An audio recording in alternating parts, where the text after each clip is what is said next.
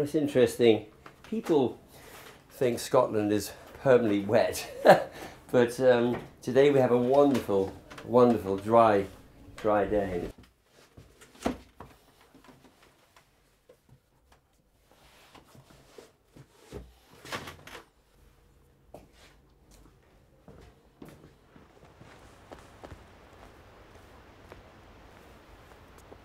So many people, when they come to Scotland, they see these wonderful vistas and landscapes and often very barren hills. And this is what they think is the real Scottish Highlands. But the ecosystem of Scotland is a manicured landscape by human beings. So it's already been vastly destroyed.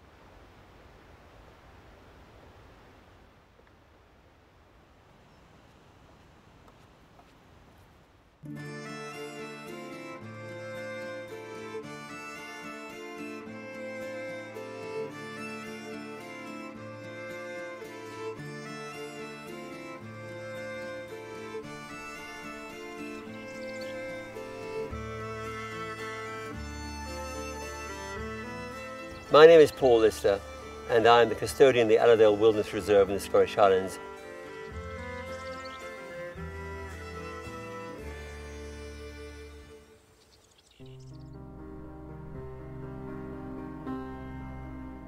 The landscape 1,000 or 2,000 years ago would have been very different. It would have been a mosaic of trees and vegetation and lichens and all sorts of flora. And in it would have been all these large predators. There would have been wolves, bears, lynx, there would have been wild boar, there would have been some elk possibly. And it would have been a magical environment, something like a sort of a European jungle. The Romans called it like the sort of the Great Wood of Caledon, the original forest.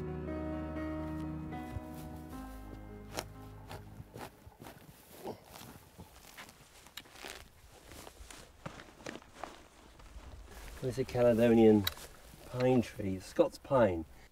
And that's what is missing here in Scotland is trees. We need trees, and we're emitting so much carbon these days that without trees and vegetation, we're going to head for a bit of a brick wall. And we're really proud to have planted over 800,000 trees now. Probably, I'd say 80% of all the trees we planted at Alladale have been Scots pines. And the rest have been holly, rowan, birch, alder, juniper, any number of species, all native. That'll probably be our 800,000th tree and one, something like that. Gosh, midges. Midgie, midgie, midgie.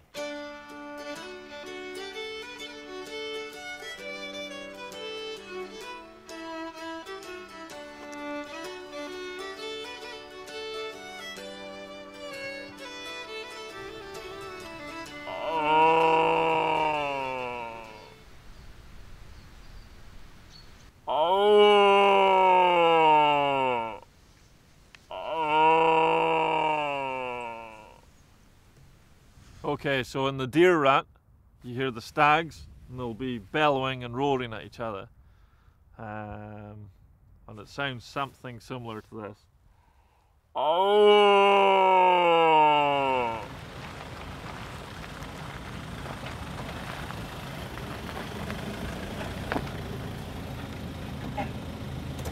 Let's see what's there.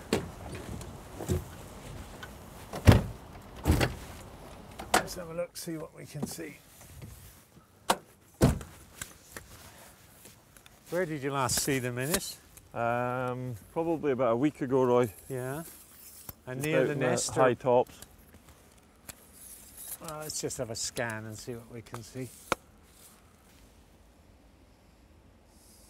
In Alladale, right from the start with Paul, I've been very supportive of this big vision of restoring the kind of ecology of Scotland, restoring the forests most importantly, and then bringing back the animals that are lost.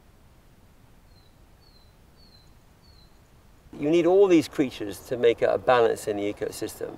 And as John Muir once said, when one tugs at a single living thing in nature, one finds it attached to the rest of the world. And we've been tugging pretty hard. A trophic cascade is a pyramid of creatures, and at the very top you have the large predators and carnivores, and then underneath you have the small insects. And if you start at the top of the pyramid, you take away the predators, the whole pyramid, this trophic cascade collapses, and what happens is that you have a total imbalance of species underneath.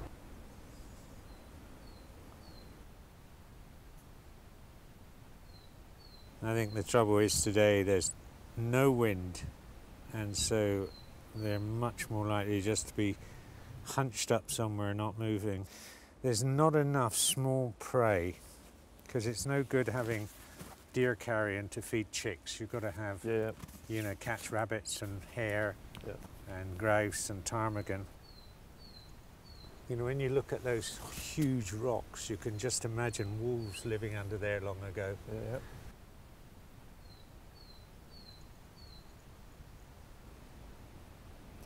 But I don't think we're going to see the eagle this morning. Oops, let's go.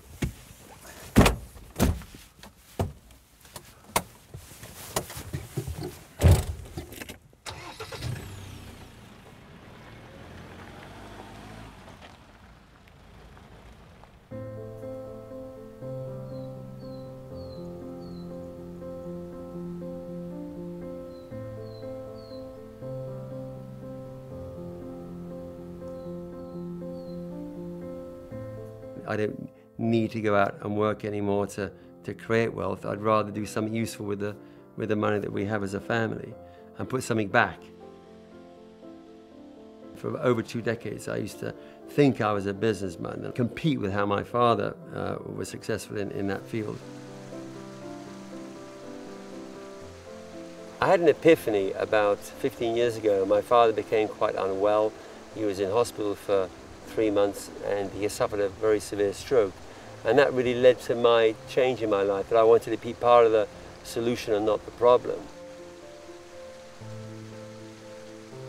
When you see someone so close, a parent, lying helplessly in a hospital bed, and you'd come in the hospital every morning thinking, is he going to still be alive? And it sent me into a very dark place.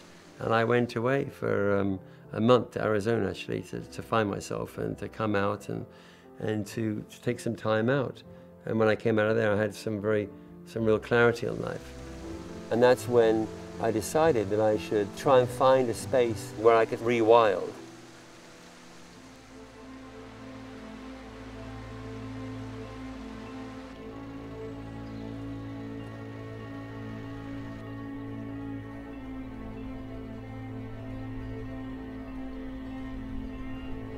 They refer to me as Howling Mad as a headline, the big bad wolf story. The fear of wolves, and to a lesser extent bears, come from fairy tale stories and also maybe some dramatic films that are made. It's scary, it's wild, it's not to be dealt with.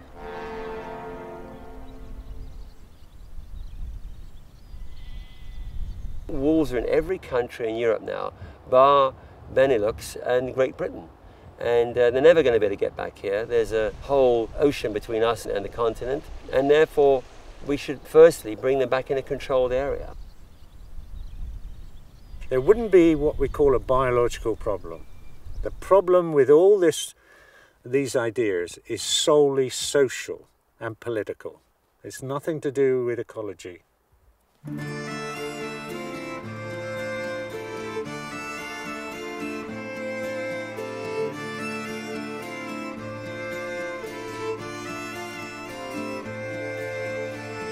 Everybody in the strath runs sheep. It's sometimes a lot, sometimes a few. It's an important part of the economy. Of course, I would be worried about my animals. It would be such an easy target for wolves.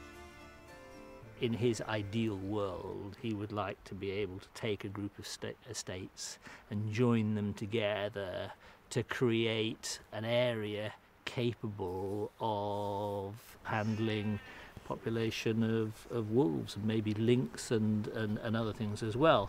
There's never been a specific proposal, and how could there be a specific proposal? Because there isn't a plan. There's just a crazy idea.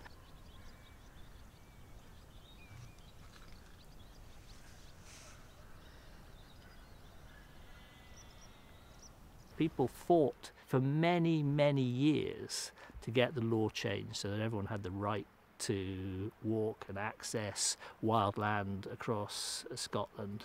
And I think it's absurd to think that one landowner can stand up and say, well, I'd like to do it differently because of my particular pet project. Oh, hi Paul, how are you doing?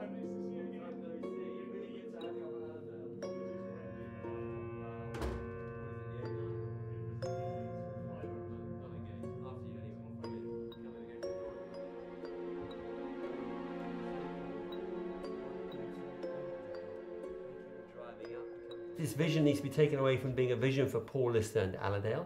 It needs to be a vision for Scotland. And it requires rules and beer. My passion for this has now got to be converted into a proper built strategy.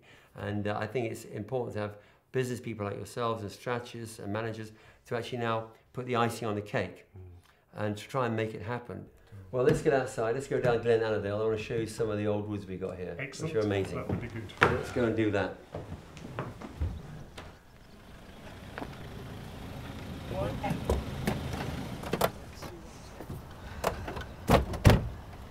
So, Paul, this is probably one of my favourite spots on the reserve.